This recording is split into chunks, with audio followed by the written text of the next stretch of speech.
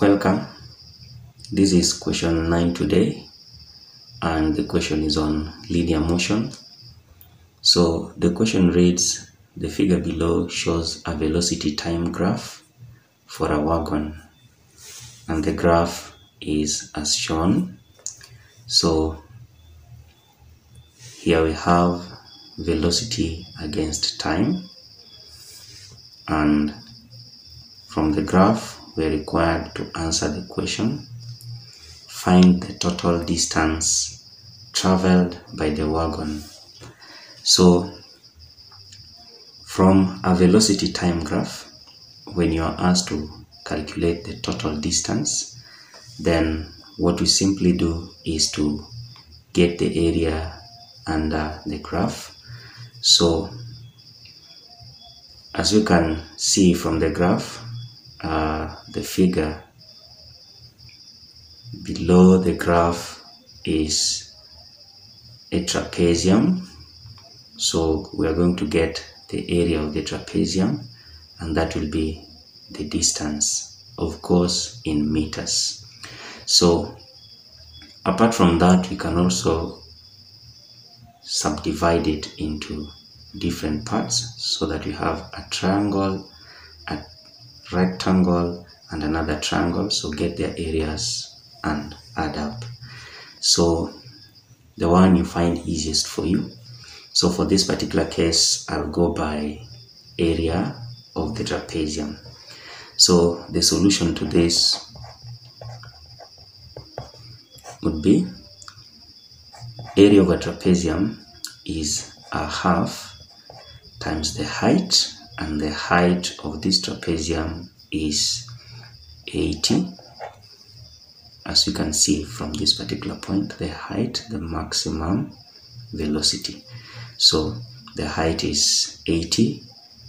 So we have a half times the height into brackets the sum of the two parallel sides, so the lengths of the two parallel sides. So from here to this end we have 24, plus on the other side we have from this point here to this point right here should be 20 minus 4, and that is 16.